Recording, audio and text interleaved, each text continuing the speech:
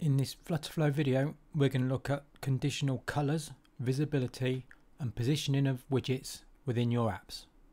Let's get started.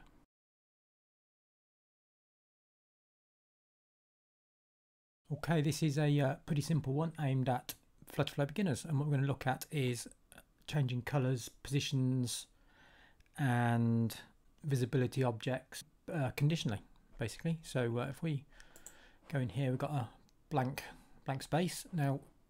So if I just add in a container, it's sitting there centrally, and obviously I can change the color. Just put a color in there. We'll change it to blue for now, and I can make it move around within its widget. So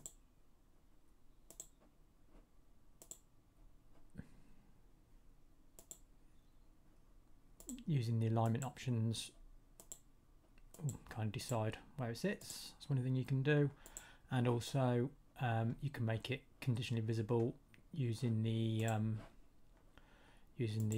toggle here. Now we can do all of these conditionally. We can change the alignment conditionally, we can change the color conditionally, and obviously the visibility will be based on conditionals as well.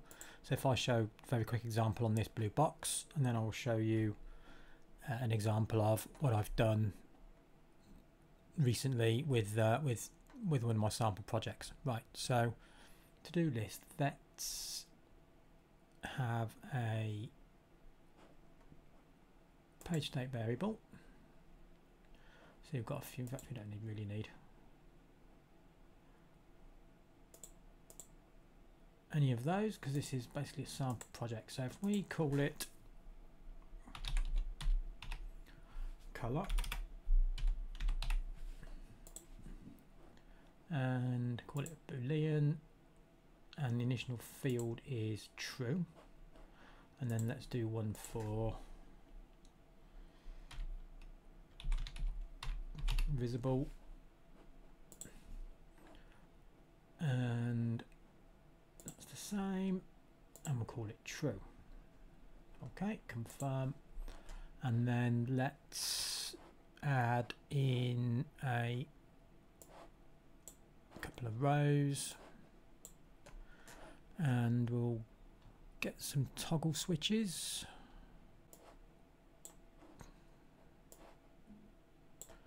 Okay, so all I'm doing here is just obviously, so initial switch value is true. So what we'll do, add an action and state management, update page state. We'll change that one color to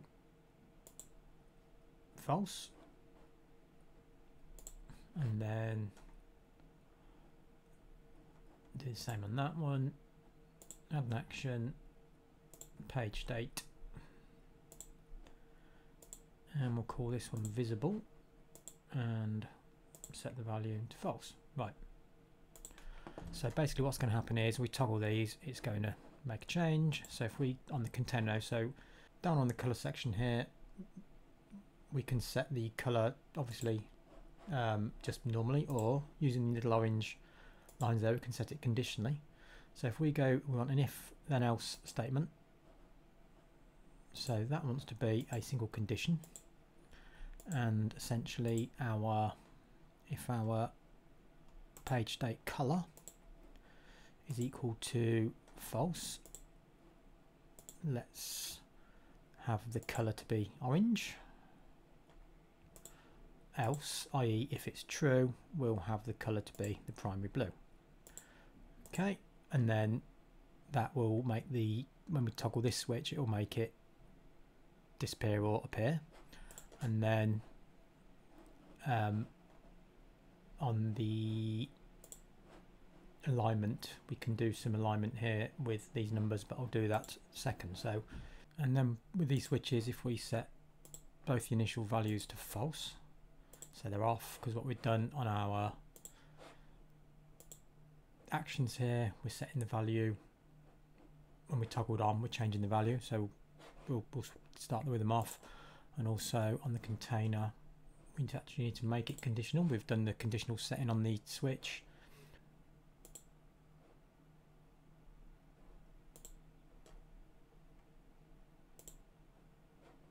So on the conditional value here, what we've basically done is essentially if page state, i.e. if it's true, that's essentially what that means. If page state is true, then it's visible. So that's what we're doing there. And so what's going to happen is on test mode, when we toggle the buttons, it's going to change colour on the top one, and then it's going to disappear when we toggle the bottom one. But when it disappears, because of the way we haven't set anything up on the sort of layout of the page, the buttons will probably just go to the top, I'm guessing. So let's try that. So top one changes colour, and bottom one it disappears, and saying the buttons go back. We haven't set anything up to go the other way, but so I mean it's pretty simple, but it's also quite powerful. So let's have a quick look at the location one. So if we put in another page state for location, and again it'll be, and we'll call it initially true, and then on this bottom switch here we will change the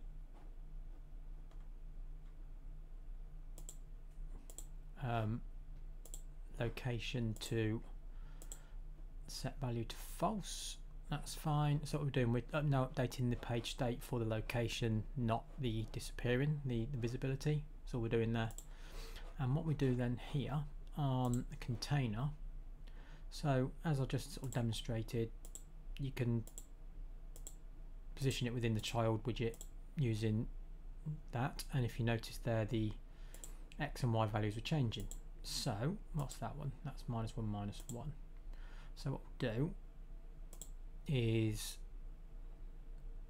we want an if, then else. So if our page state location is equal to false, and then we want to set the value to -1, else 0. So obviously when it's true it stays at 0. If we change it to false, it will go to -1. And then what we'll do is we'll copy that variable, and we'll also put it in the Y.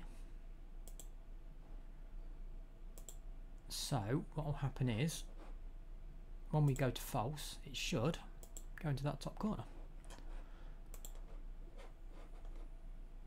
So let's reload. So change it to orange, and then up into the top corner. So not very exciting obviously in terms of what it does, however it does give us an idea of how we can use conditional actions on colour, visibility and location just in the properties here, and just using page state variables, or we can bring it from a database, whatever.